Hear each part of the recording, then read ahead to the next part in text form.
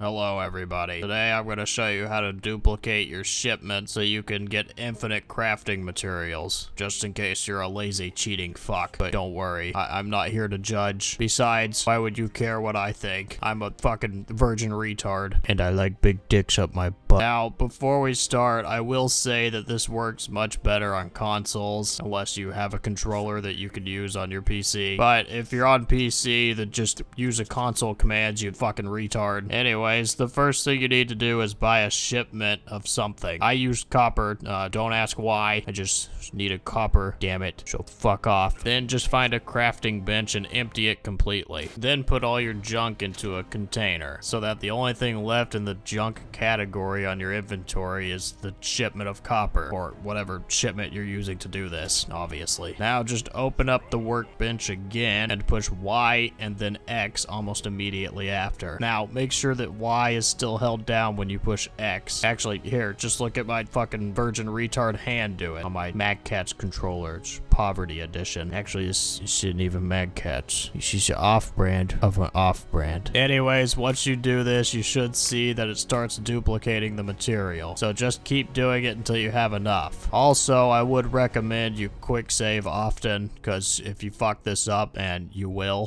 it'll delete the shipment and you won't be able to do it anymore. So for it to work, you have to always have a shipment in your inventory. Oh, and on PlayStation, it's triangle and square. I guess you could say PlayStations are for squares and triangles, but that's nice funny. Anyways, hopefully you like this stupid video. If you're one of my slower viewers and couldn't keep up with it, then I'll put a text version in the description. Like this shit if you did, or dislike it if you didn't.